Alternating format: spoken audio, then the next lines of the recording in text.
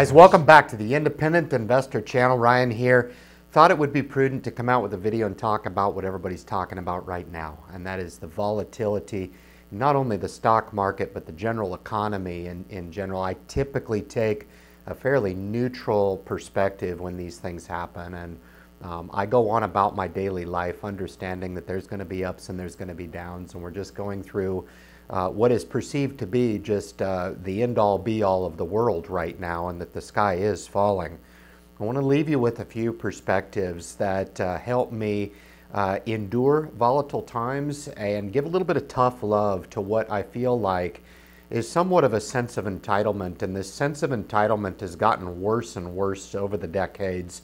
The older I get, the more I am disappointed in what people feel like they need, and they misconstrue what basic needs are and what luxury items are. And unfortunately, those two, they kind of get interchanged so much that people start to accept luxury as basic needs. And it's times like this when you start to look at your luxury items being affected, because everybody's telling you that that's the way that you need to feel, and people in general are very, very easily manipulated to think that everything is going to hell in a handbasket overnight. I would fail to or pose each and every one of you guys to compare where we were a year ago, even 2 years ago, 5 years ago, and ask yourself, are we really that different off now? And a lot of people would say, wait, Ryan, hold on a second.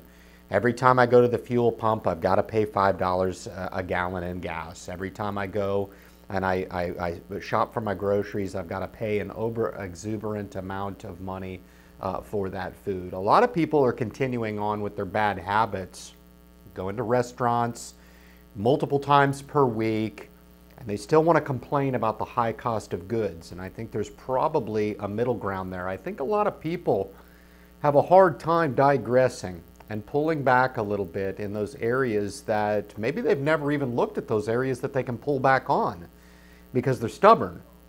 And they want to blame the economy, and they want to blame everything political, and they want to blame this and they want to blame that, but they fail to take a few moments just to look in the mirror and say, you know what, with regard to our most basic needs, food and fuel, they're both in the sunken category cost. But when was the last time you evaluated your food budget and identified or earmarked those areas where you might be able to find a little bit of cost savings?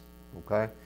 And these little injects can kind of help with the holistic picture. It can really help not allow you to get caught up and succumb to the negative sentiment that is surrounding the world economy. It was explained to me that everybody is reshaping the way that they live. I don't allow society to affect the way that I live. As a matter of fact, I'm in a better position this year than I was last year, and I'll be in a better position next year than I am right now. It's just that simple. I know it to be true.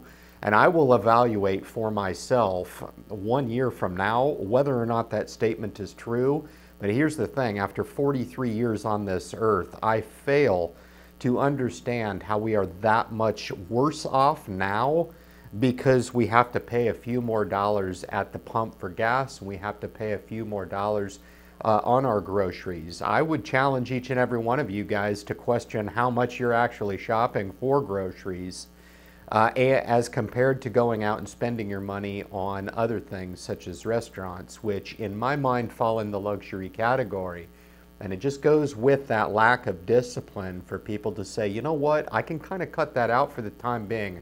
Guys, I like going to restaurants just as much as anybody, and we just we did a move here from Virginia to New York, relocated, and when you do that, you're forced to go into restaurants. You're pulled away from your ability to cook, and I have a family of 4. So, you know, when you're stuck in that situation, it helps make you realize that when you do away with those things that, you know, you get used to, and we certainly do not take that stuff for granted because we are a cook-at-home family.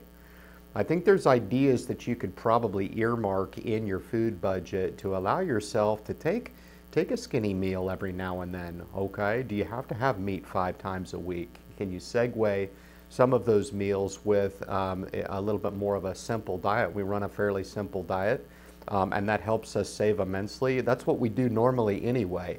And I think those little things, you know, are not going to compound into multi-millions into your future. However, as a small aspect of your budget, it can certainly help you contribute to the greater whole. Now, with regard to fuel cost, I hear a lot of people complaining right now about fuel costs, but the same token, they're driving vehicles that don't get north of 10 miles to the gallon, okay?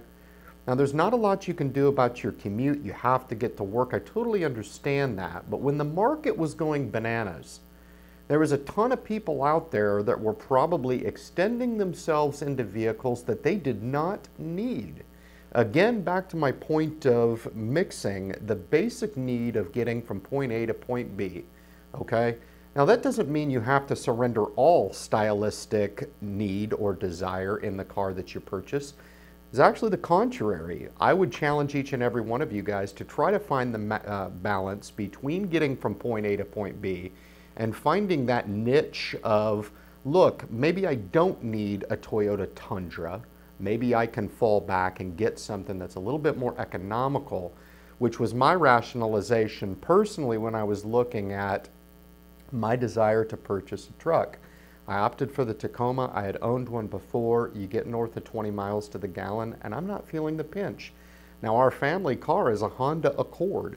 That Honda Accord gets 36 miles to the gallon, and where a lot of people might be feeling the pinch at the gas pump, but having to be subject to a commuter distance that's chewing them up, but they're getting double whacked because they decided to buy a vehicle that was strictly on the luxury side. You only have you to blame. And this video isn't about being judgmental. It's about making sound decisions. Look, if you're a multi-millionaire out there, guys, go buy whatever you want. But people tune into the Independent Investor channel to get grassroots, ground level, in the trenches, okay? Information about what you can do day to day to get ahead and not be subject to the 58% of households out there that are struggling to make ends meet. And you $250,000 household earners per year, you need to listen up as well because you're the worst. You have money and you're struggling as well. 30% of that specific demographic of people right now have admitted that they are feeling the pinch. They are having trouble making ends meet. You will get very little sympathy from me. I've never made $250,000 a year, nor have I ever made over six figures in my life. However, the flip side of that is that I've been able to build a net worth that is worth acknowledging of $500,000. Now, the difference between those two and the staunch reality is I make sacrifices. And I would challenge you folks out there to look at, if you're making a new car purchase, anybody who's making a new car purchase now, or a used car for that matter, you need to be very, very diplomatic about your decision making because the appreciation on the used car market has really driven those prices up to, in some cases, to be, dare I say, unaffordable for a lot of buyers out there that are looking to enter into a car where they would have opted for something different last year in more of a luxury category. I think right now in these times where people are reshaping how it is that they're going to get by and weather this storm, to really opt for something that is a little bit more in the budget and basic needs category when it comes to your autos to help combat the high fuel prices. I don't think they're going anywhere. We have cut production in this country right now. We exported a record number of oil just this month. Statistics right now are staggering how we are exporting from this country. But for environmental purposes, we've cut off the spigot here and it's driving up the prices. And we can only blame geopolitical tensions right now that are going on to a certain extent. I think a lot of that is our own doing and we only have us to blame. With regard to the stock market going down and the volatility, this is where I have the least sympathy on people. A lot of people got overextended in the market. A lot of people got interested in the market at the very peak of the market. Now, I'm an advocate for that. I don't think if there's interest on the high side or the low side, I don't discriminate by either one of them. maybe a little bit ill-timed on the inconvenient side of getting involved in the stock market at record highs, okay? It's easier to get excited about the stock market when it's riding high, okay? It's much, much more difficult to rationalize to yourself actually buying the markets here when the volatility is kicked up. That's exactly what you want to do. You want to continue to fund the markets here. You want to continue to, if you need to, ignore the noise. Ignore all of those people out there that are talking about the stock market going to zero. The market's recovered 1,200 points. I was able to make up today in around an hour a $6,000 swing in the stock market. I was up around 500 all day, and all of a sudden at the end of the market, my stock portfolio went up $6,000 in a matter of an hour. Now, there's no way that you can play the swings of the stock market that it has to dole out right now if you're not just looking to take a long, tried and true, fundamental approach to the stock market. Weather storms. This will not be the last. It will not be your first. Weather this storm and anticipate others down the line and live to fight another day. My sympathy goes very, very little for the stock market noise right now. If you're going to be an investor over the long term, don't just say it. Do it. Live it, learn it, love it. It's the only way to succeed long-term in the stock market. And the last thing that I'll mention here about employment status, a lot of people may have their employment a little more up in the air right now than normal. Hold tight. Continue to buckle down. Continue to stay positive. Continue to work hard at your employment, because it's times like this for you folks, and I'm in this conversation myself. When the stock market's going bananas, everybody's talking about retiring at 35. Everybody's talking about retiring at 25. Hell, go ahead and retire at 19 if that's what you feel like you want to do with your life. I think it's kind of pathetic, to be honest with you, to not consider a career, a profession, something that you can sink your teeth into. It's the very backbone of why it is I'm in the position that I'm in, and I started with nothing.